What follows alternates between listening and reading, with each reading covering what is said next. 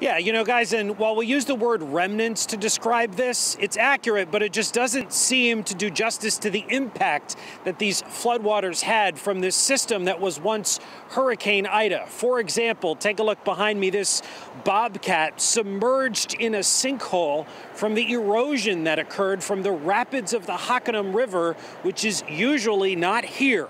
Now, in Vernon alone, they received 6 inches of rain, making a mess of the roads and forcing a mass evacuation effort. Vernon. So you guys were like stranded, you were cut off. Pretty much. The power of water. It's literally overwhelming our infrastructure. A submerged bobcat, a stuck utility truck. Getting some of these people through the water was our goal today. 114 guests at this Motel 6 stranded as Ida's remnants swelled the Hockanum River, overflowing its banks. But there's people that were going, pulling their hair out, like, what are we going to do? What are we going to do? How do we get to work? Emergency responders evacuated guests via this makeshift on-ramp to I-84. The last time we did this was about 15 years ago. We've done it twice now in the past month. It's a sign of the times. All the recent practice making business owners like Chad Longo of Cunliffe Auto more prepared. Check out the sandbags. Those things are worth their weight in gold in situations like this.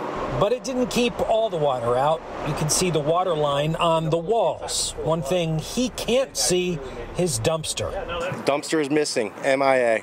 Gone. Ida's aftermath leaving its mark on Connecticut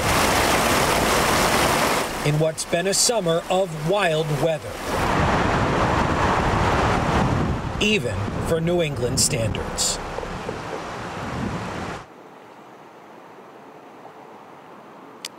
And the Motel 6, which, by the way, is just behind this tree line behind us, we're learning that most of the people who were evacuated have since returned as we've seen these floodwaters recede, if only just a little bit. For now, we're live in Vernon.